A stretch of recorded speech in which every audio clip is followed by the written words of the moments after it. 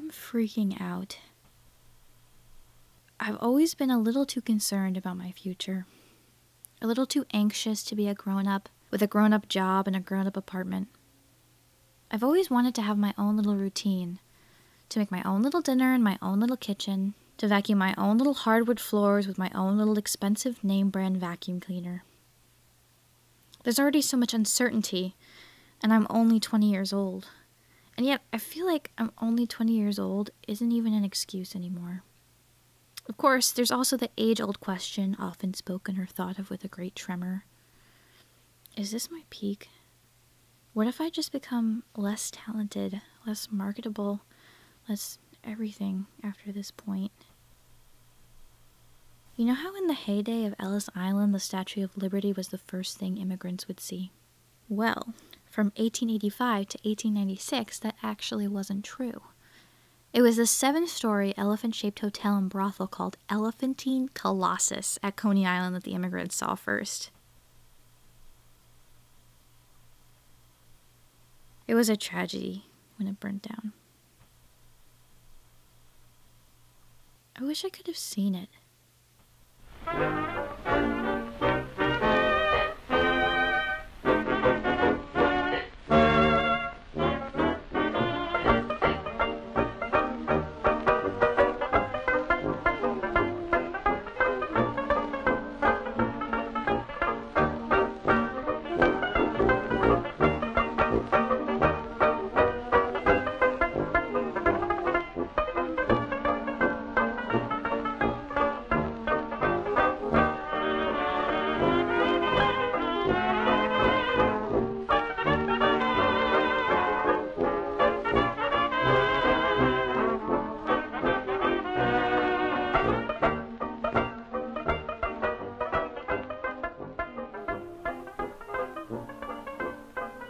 My favorite movie was made in 1932. It's called Freaks. Oh, here it is now. It's pre-code, so they didn't have to worry about silly regulations like married couples sleeping in 2 beds or kisses lasting no longer than 3 seconds. The cast is made up of real sideshow performers, but it doesn't make fun of them. It shows the amazing feats they're capable of. Their compassion and kindness, their overflowing humanity.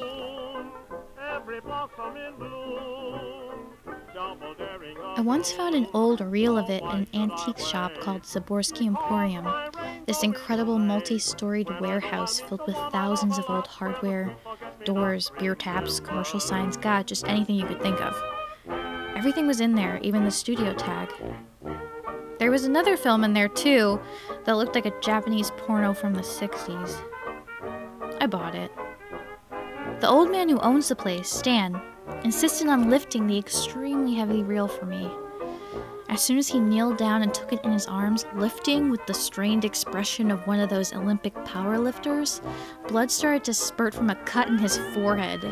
A glass chandelier had fallen on his head the week before, and he was still picking shards of glass from his skin.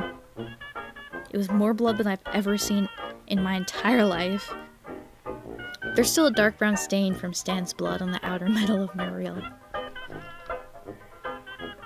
I thought I was gonna die, right there, in front of me. He's okay, though. Anyway, there's this part in the movie where the freaks, the Siamese twins, the half-boy, the pinheads, the living torso, the sword swallower, the bearded lady, the strongman, they're all celebrating the marriage of the circus owner, a dwarf named Hans, to a beautiful and greedy acrobat who only wants him for money and fame. They go into a chant to welcome her to their sideshow family. We'll make her one of us, a loving cup, a loving cup. We accept her one of us, we accept her one of us. Gooba gobble, gooba gobble. We accept her, we accept her. Gooba gobble, gooba gobble. One of us, one of us.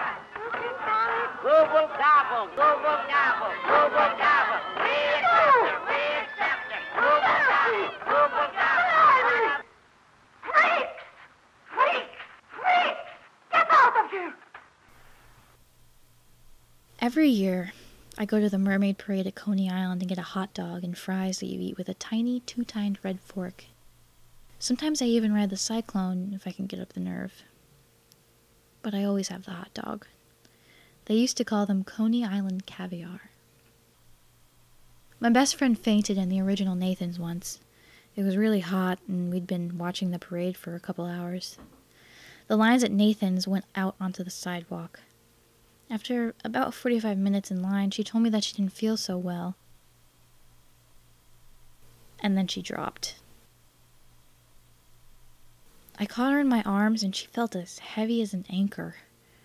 Her eyelids fluttered as gravity overwhelmed her. I handed her off to somebody else and stayed in line. She felt better as soon as she had a hot dog.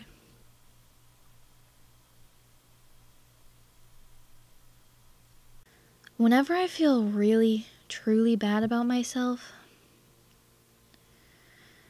I make myself think the things that she would say to me. And then I imagine her saying to herself the things that I say to myself. And it makes me ache, but finally, I can understand.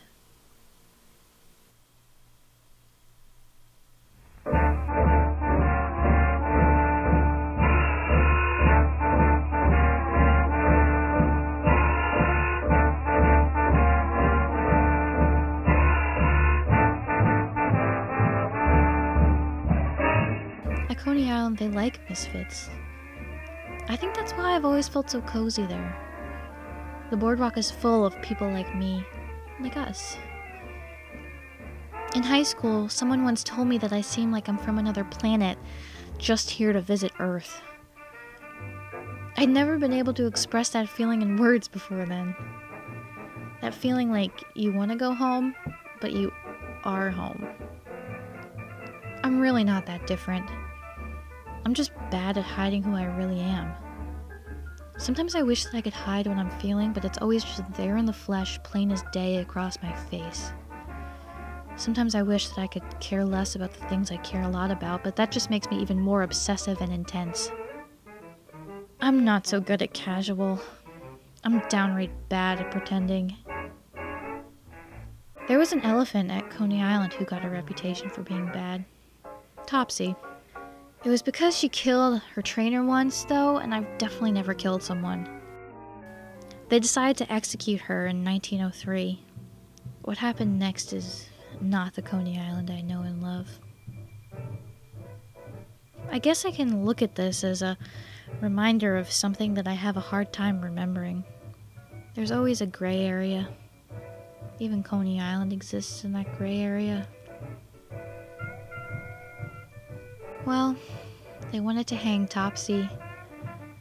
They electrocuted her too. Some people say it was so that Thomas Edison could advertise the true power of his system of electricity. Regardless of whether or not that's true, the Edison movie company filmed the whole thing anyway. It just goes to show that people have this kind of stuff in them, huh?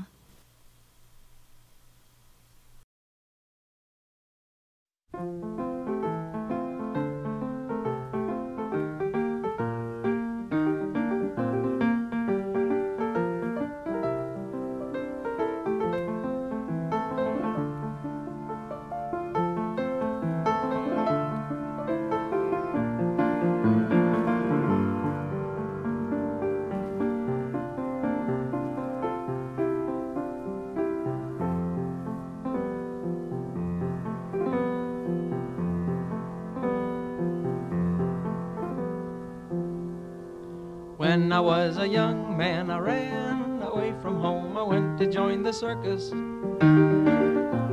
I went to see the cotton candy world and make me lots of money on my own. For Molly, oh my pretty Molly, she's waiting all alone. Someday soon I will return to her.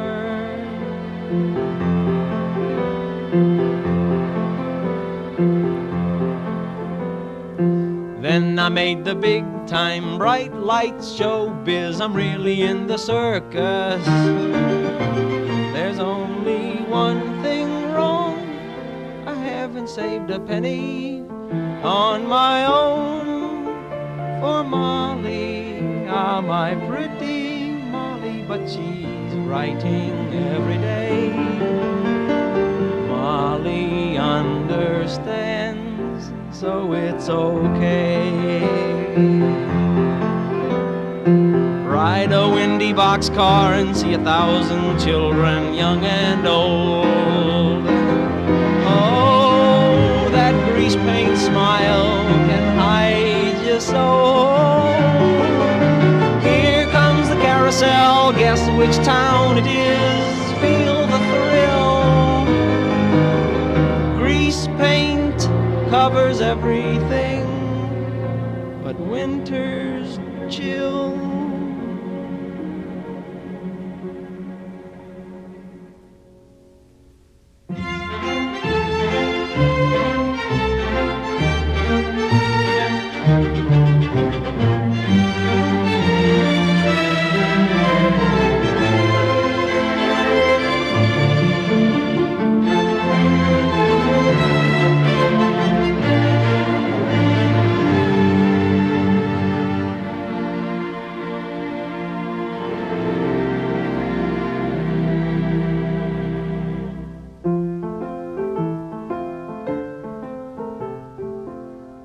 I'm reading Molly's letter. The ink is fading and the page is turning yellow. Long ago, I promised Molly, don't you know,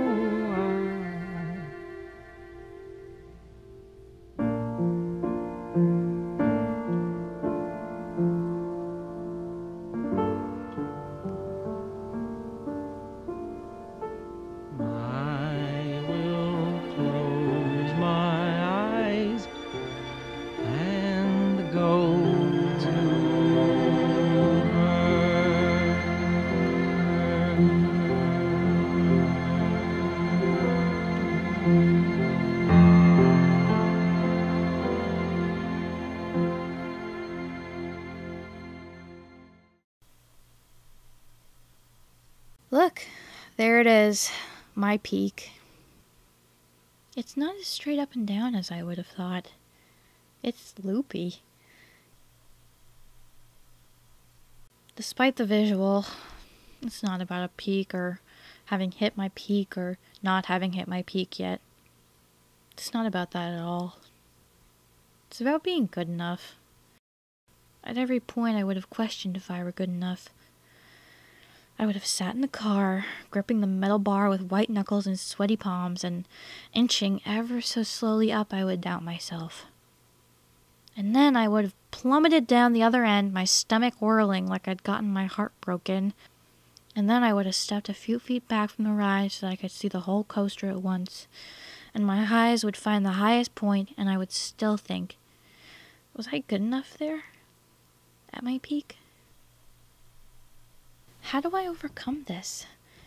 I know that I must, but that's as far as I've gotten. I know that once I overcome this, I will be a little less quiet. I'll introduce myself to the most powerful person in the room as though I deserve to shake her hand. I will never question if I belong somewhere. I will see myself through the eyes of the people who love me the most, instead of those who appreciate me the least. When I used to envision myself as an adult, puttering about my charmingly eclectic and historic antebellum apartment, these weren't the concerns I thought I'd have. Actually, the fantasy never involved any worries or problems. That's what makes it a fantasy, I guess. So, yeah. I'm freaking out. Why should I sigh if there's no blue in the sky? I'll be happy in a cozy little spot where the sweet forget-me-not remember. Why should I pine? Because the sun doesn't shine when I'll get the sweetest kiss I ever got where the sweet forget-me-not remember.